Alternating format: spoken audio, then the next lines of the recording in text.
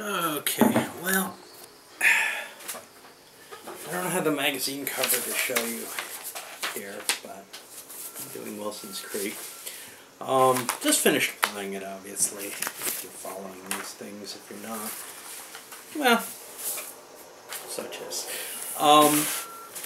So this is kind of, I want to look at it in a couple of ways. One, from the system itself, and in particular from how the system moved from the old TSS system and how I feel about it.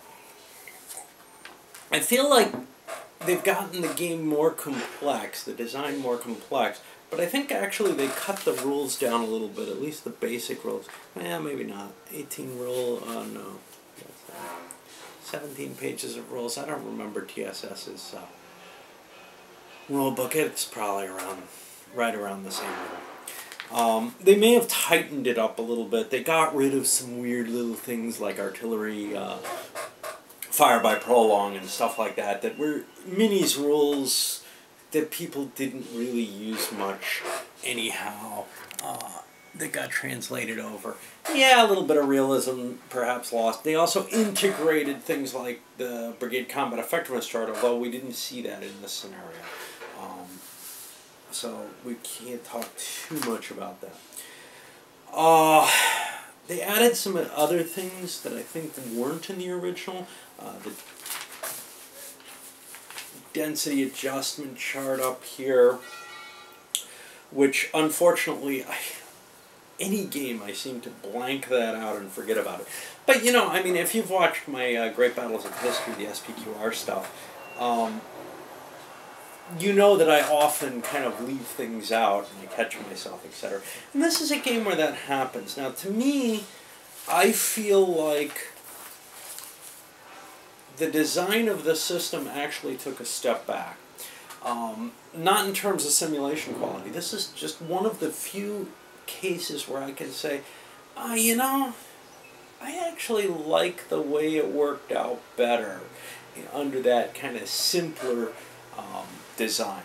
Why? Well, because it doesn't make a bit of difference. And maybe this is a sign that I should go look at the Simple Great Battles of History and see if I enjoy that more. I love Great Battles of History, but it may just be that I'm paying too much in terms of effort, fiddliness, and stuff like that to get essentially exactly the same results, which is what people have said. This, however, I feel a little less excited about for a number of reasons. One is, it ain't Gettysburg. I mean, it really comes to that simple. The Great Battles of History series, or Great Battles of American Civil War, seems to have focused largely on the not-so-great battles, which is kind of the gem of the system, which is that you've got this, you know, regimental level handling these smaller battles. It's very good for them. But you don't have that same excitement, right? I mean, you know, I could replay Gettysburg many, many times. This one, I've done it probably as many times as Gettysburg because of how long I've had the game. But it just doesn't thrill me as much, even with, you know, the surprise attack and all the cool stuff in here. But that's one of the cool things about these smaller battles, is you can pick a lot of them like this one that are really, really interesting in a way that the slower developing Gettysburg, with all its, you know, majesty almost, it doesn't have. You know, Gettysburg develops into this huge set-piece battle. This is a raid on an encampment that's not prepared for it, and certainly you see that in some of the bigger battles too. But here I think I'm thinking Antietam in particular. But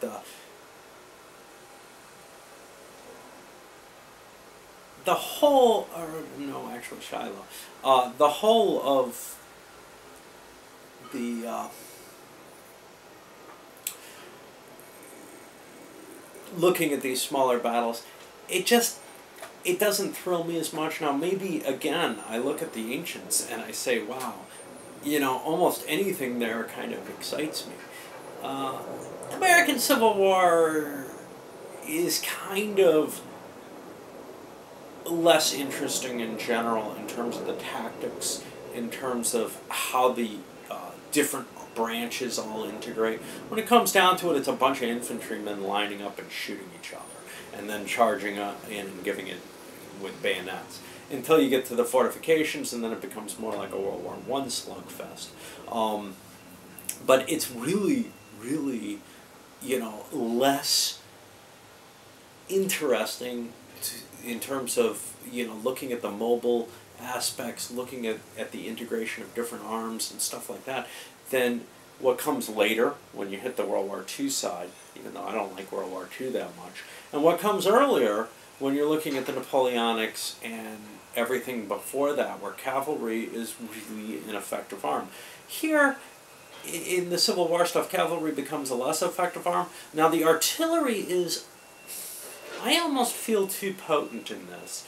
It feels almost Napoleonic in this system, and in all the TSS systems, in terms of being able to kind of drag it forward really close and shoot.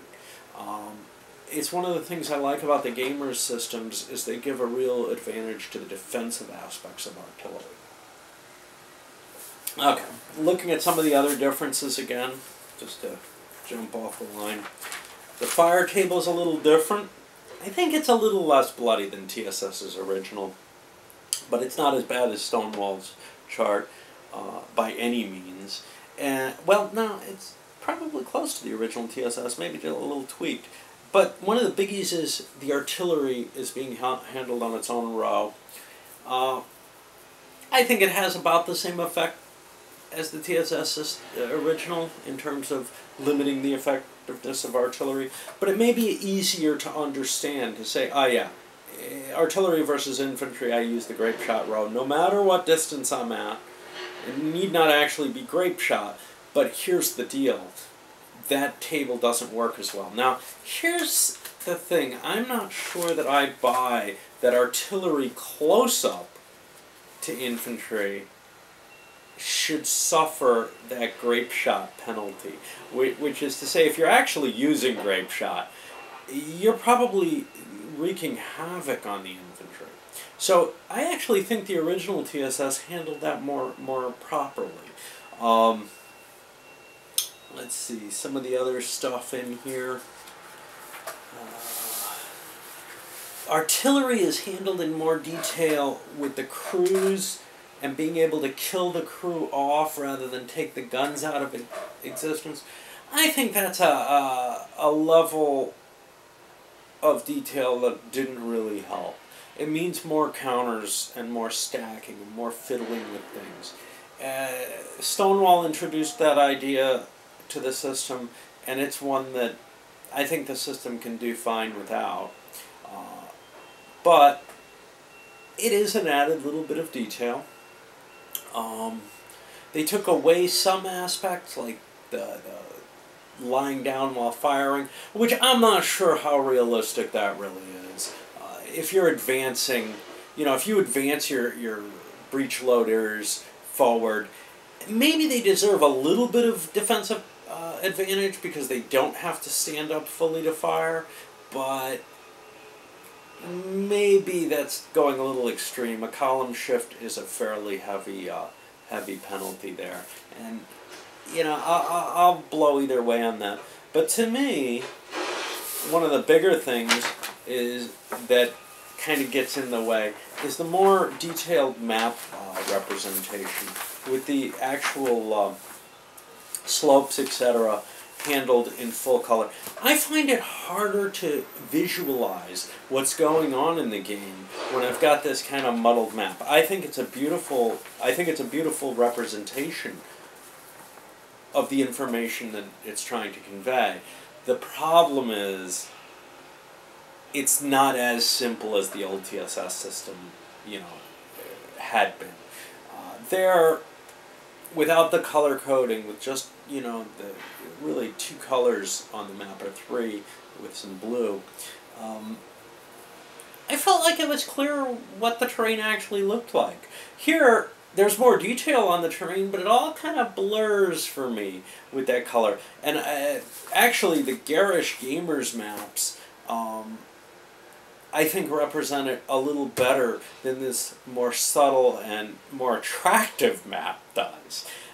But that's, again, personal opinion here. I could definitely see people feeling comfortable with either side, or with any of the three, really. Overall, though, this would probably rate a 7 for me, but for some of the errors in the game. Counter mix problems, and I ended up botching them beyond what they were already botched as. Just a few minor screw-ups that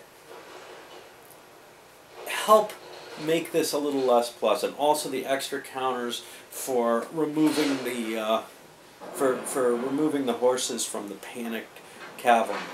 And then, for this particular battle outside the system, I mean, the cav is also, as are the botching, but for this particular battle, I feel like the balance is just shot. Yeah.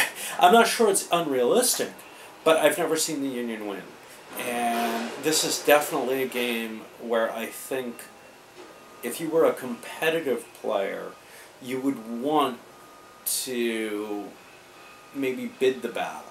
But if you do that, there's a danger here, which is that necessity for the Union to attack as hard as they do, to try to grab everything, both terrain locations and or the supply wagons. They've got a lot of things they can grab that are worth points.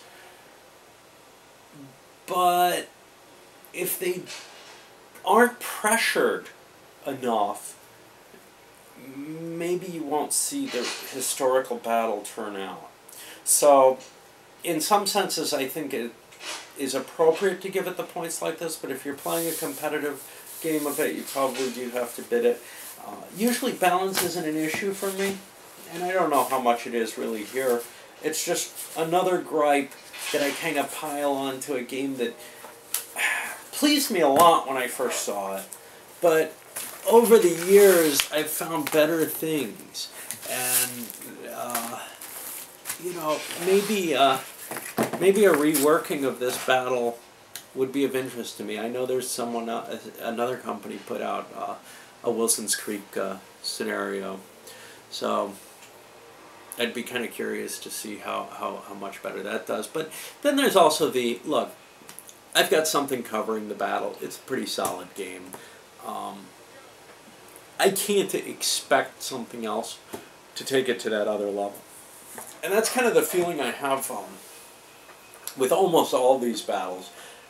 None of them stand out so high that a good detailed simulation like this really requires replacement for me, except for Gettysburg.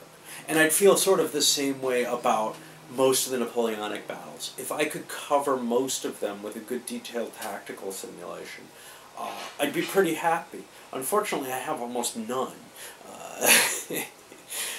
In part because I'm kind of worried. Ney versus Wellington never pleased me, but I finally picked up Wellington's victory as well. But I've got kind of this, I enjoy the Gamers Brigade Series games on the Napoleonic Wars, but very few of them came out. I'm kind of looking, I know Grognard Simulations is putting out some. They're kind of pricey, and the components are a little bland looking. But I'm kind of leaning towards looking at them.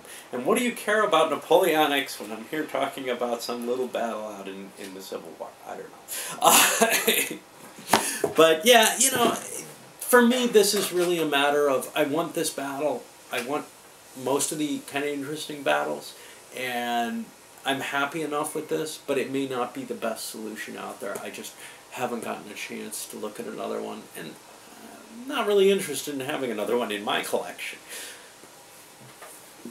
Cheers.